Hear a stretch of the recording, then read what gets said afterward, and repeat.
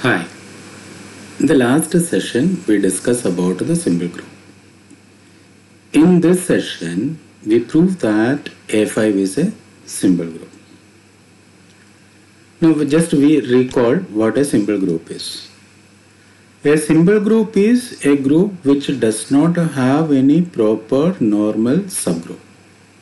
That means that the only normal subgroups of the symbol group G are the trivial subgroup and the group itself. So here we need to show that A5 is a symbol group. That means we need to show that A5 does not have any proper normal subgroup. Now what is A5? A5 is the alternating group consisting of all even permutations on 5 symbols, which is a subgroup of S5, where S5 is what? Is the set of all permutations on 5 symbols. And now you know that the order of S5 is 5 factorial, which is same as 120. Out of which half of them are even permutations. That means A5 contains half of 120 elements. That means 60 elements. And therefore A5 is a group of order 60. And we show that A5 is a symbol group. That means you want to show that A5 does not have any proper normal subgroup. So let us take H is a normal subgroup of A5.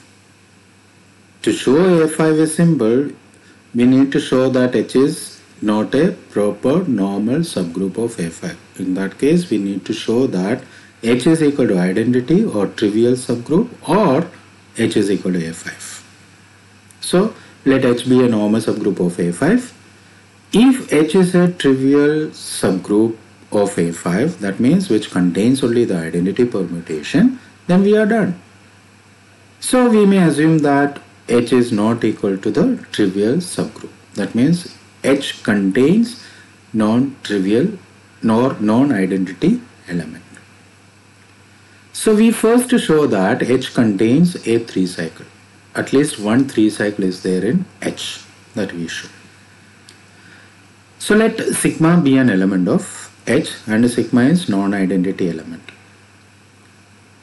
It's not that any cycles of A5 are of the form, it can be a 1 cycle, or it can be a 3 cycle, or it can be a 5 cycle, or it can be a 2 by 2 cycle or 2 cycle. So since sigma belongs to H and H is a subset of A5, sigma is also one of these 4 types. But we assume that sigma is non-identity. Therefore, sigma can be a 3 cycle, or sigma can be a 5 cycle, or sigma can be a 2 cycle. So if sigma is a 3 cycle, that means sigma is of the form I1, I2, I3. Then because sigma is in H, H contains a 3 cycle. So suppose we assume that sigma is a 5 cycle. That means sigma is of the form I1, I2, I3, I5. So in this case, you choose a 3 cycle alpha, which is same as I1, I3, I2. And you know that any 3 cycle is an even permutation, so it belongs to A5. That means alpha is an element of A5. So since sigma is in H and alpha is in A5 and H is a normal subgroup of A5, alpha, sigma, alpha inverse definitely is in H. And therefore alpha, sigma, alpha inverse into sigma inverse also belongs to H, because sigma inverse is an element of H. Therefore this is in H, that means alpha, sigma, alpha inverse is in H, and a sigma inverse is in H, and H is a subgroup, their product is also belongs to H. Now what is alpha, sigma, alpha inverse, sigma inverse? Which is same as alpha is I1, I3, I2, sigma is I1, I2, I3, I4, I5, alpha inverse is I1, I3, I2 inverse, sigma inverse is I1, I2, I3, I4, I5 inverse. But what is the inverse of I1, I3, I2? It is same as I2, I3, I1. And the inverse of I1, I2, I3, I4, I5 is I5, I4, I3, I2, I1. So now let us check what this product is.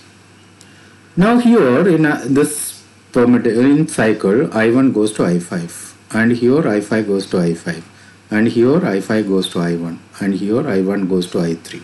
Therefore I1 is going to I3. What about I3? I3 goes to I2, and I2 goes to I3 here. I3 goes to I4 here, and I4 goes to I4 here. Therefore I3 goes to I4. Now where does this I4 goes to? I4 goes to I3, I3 goes to I1, I1 goes to I2, and I2 goes to I1. Therefore I4 goes to I1. The missing symbols here is I2. Where does this I2 goes to? I2 goes to I1, I1 goes to I2, I2 goes to I3, and I3 goes to I2. That means I2 goes to I2. And what about I5? I5 goes to I4, I4 goes to I4, I4 goes to I5, and I5 goes to I5. That means I5 goes to I5.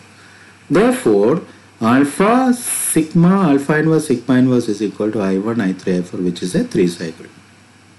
And you know that alpha inverse sigma inverse belongs to H. Therefore, I1, I3, I4 is in H.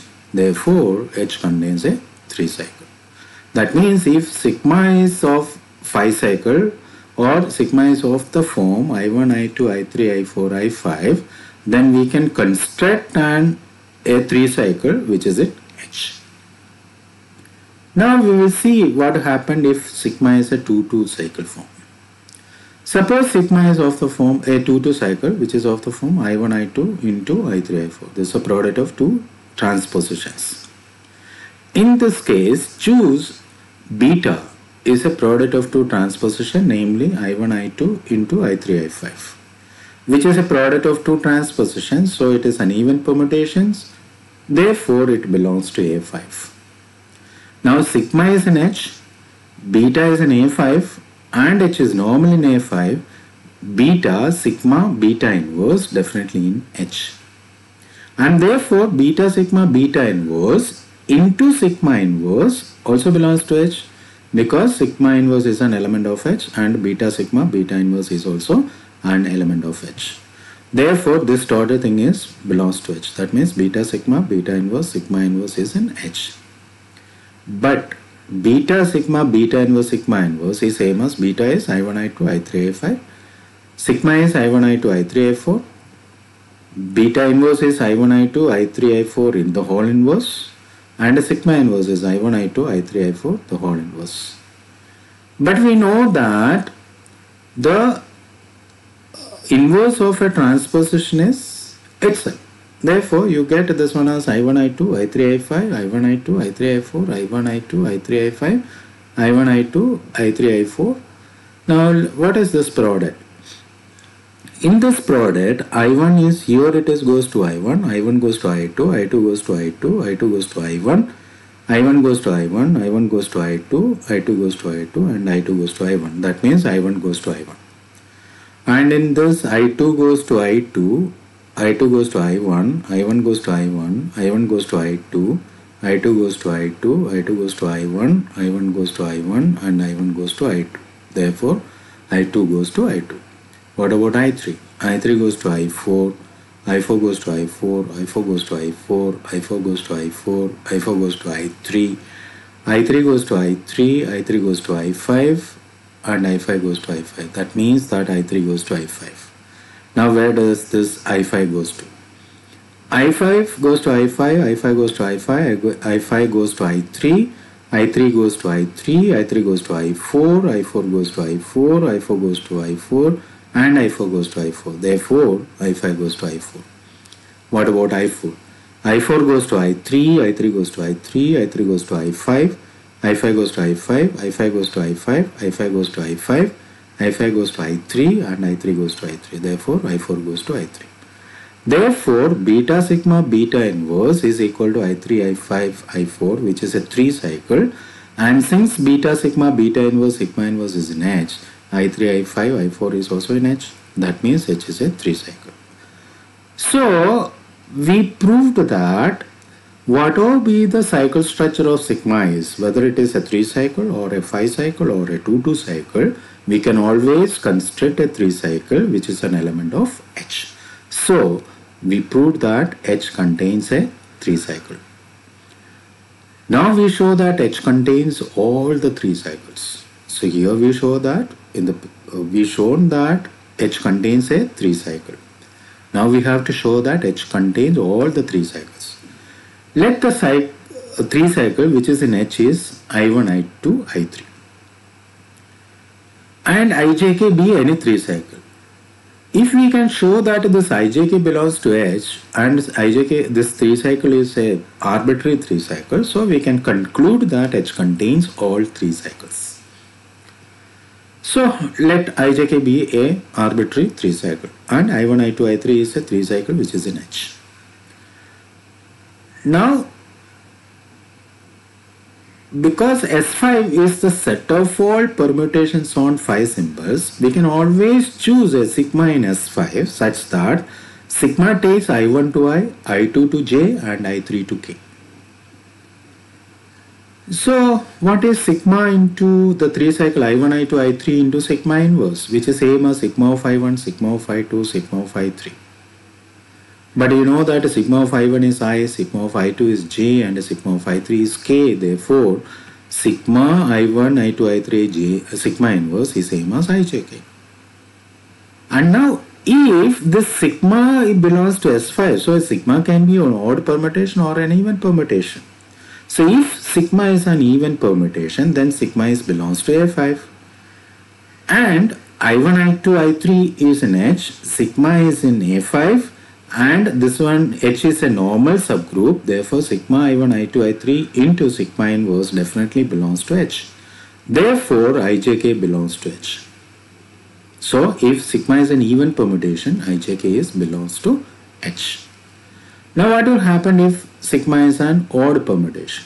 Suppose sigma is an odd permutation. That means sigma is a product of odd number of transpositions. So in the 3 cycle, we use the 3 cycle which is in H, which contains 3 symbols, namely I1, I2 and I3. So we choose I4 and I5 which is distant from I1, I2, I3. So and tau is equal to I4, I5, which is a transposition. Now sigma is an odd permutation, so it is a product of odd number of transposition. So sigma into tau is actually a product of even number of transposition. That means sigma tau is an even permutation. So sigma tau belongs to A5 because it's an even permutation on 5 symbols. Now since H is normally in A5 and sigma tau is in A5 and I1, I2, I3 is in H, sigma tau into I1, I2, I3 into sigma tau inverse is in H. Now what is this product? Sigma tau I1, I2, I3, sigma tau inverse is same as sigma tau of I1, sigma tau of I2 and sigma tau of I3. Which is same as sigma of tau of I1, sigma of tau of I2, sigma of tau of I3. Now what is tau of I1? Tau is I4, I5. That means tau fixes I1, I2, I3. That means tau of I1 is I1, tau of I2 is I2 and tau of I3 is I3. Therefore, this tau of I1 is I1, tau of I2 is I2, tau of I3 is I3. Therefore, sigma tau I1, I2, I3 into sigma tau inverse is same as sigma of I1, sigma of I2, sigma of I3. But sigma of I1 is I, sigma of I2 is J and sigma of I3 is K. Therefore, sigma tau I1, I2, I3, sigma tau inverse is equal to IJK. And since this one is an H, IJK is also belongs to H. Therefore, we have shown that whatever be sigma is even permutation or an odd permutation, then this IJK belongs to H. Since IJK is arbitrary, H contains all 3 cycles. So why we proved this? We now show that every sigma in A5 can be expressed as a product of 3 cycles. Suppose we can show this. That means that if sigma is an A5, it is a product of 3 cycles, and we have just proved that H contains all three cycles. That means sigma is a product of elements of H. Therefore, sigma belongs to H. That means A5 is a subset of H. Therefore, A5 is equal to H. So for showing H is equal to A5, we need to show that every sigma in A5 can be expressed as a product of three cycles. Let sigma belongs to A5. And therefore, sigma is an even permutation. So that means what? Sigma is a product of even number of transpositions. So let sigma is equal to sigma 1, sigma 2, sigma 3, etc. sigma 2k, where each sigma is a transposition and they are even in number. Now we group these product into 2 by 2. That means sigma 1, sigma 2 is in one group, sigma 3, sigma 4 is in the another group, etc. Sigma 2k minus 1, sigma 2 is another group. That means sigma is equal to sigma 1, sigma 2, sigma 3, sigma 4, etc. etc. So now we consider each group. For example, we consider sigma 1, sigma 2. Sigma 1 is a transposition and sigma 2 is a transposition. There can be a chance that there may be some common symbol in sigma 1 and sigma 2, and there may not be a common symbol in sigma 1 and sigma 2. So let us consider the first case. Suppose sigma 1 and sigma 2 have a common symbol. Then sigma 1 is look like I1, I2 and sigma 2 look like I1, I3 because I1 is common in both the transpositions in sigma 1 and sigma 2. Now what is the product of this? I1 goes to I3 and I3 goes to I3, so I1 goes to I3. Now I3 goes to I1 and I1 goes to I2, so I3 goes to I2. Now I2 goes to I2 and I2 goes to I1, so I2 goes to I1. So this when one symbol is common in both sigma 1 and sigma 2, then sigma 1 into sigma 2 is a 3 cycle. Now what will happen if sigma 1 and sigma 2 does not have any common symbol? Then we show that sigma 1 into sigma 2 can be written as the product of 2 3 cycles, because you can write, suppose the sigma 1 is I1 I2 and the sigma 2 is I3 I4, all of them are distance symbols, then we can write it as the product of 2 3 cycles, because you can see that here I1 goes to I1, I1 goes to I2, so I1 goes to I2. Here I2 goes to I3 and I3 goes to I1, so I2 goes to I1. Here I3 goes to I4, I4 goes to I4, so I3 goes to I4. Here I4 goes to I2 and I2 goes to I3, so I4 goes to I3. Therefore, I1, I2, I3 into I2, I3, I4 is equal to I1, I2 into I3, I4. So if you take sigma 1, sigma 2, whatever they be, whether they are having a common symbol or not, we can write sigma 1, sigma 2 either as a product of 2 3 cycle or I1, I2, sigma 1, sigma 2 is a 3 cycle. So because you can write sigma as a product, sigma 1, sigma 2 as a group of 2 transpositions at a time, and each group is a product of 3 cycle or a 3 cycle. So sigma you can write it as a product of 3 cycles. That means that hence sigma can be expressed as a product of 3 cycles. So therefore, if any sigma belongs to A5 and if we can write it as a product of 3 cycles and it contains all 3 cycles, so every sigma in A5 you can write it as a product of 3 cycles, which is a product of elements of H. Therefore, sigma belongs to H. That means A5 is a subset of H. Hence, H is equal to A5. So, we have proved that if H is a normal subgroup of H, then H is a normal subgroup of A5, then H is either trivial subgroup which contains only identity permutation, or H is equal to A5. Hence, A5 is a symbol group. In the next session, we discuss about composition series of groups. Thank you.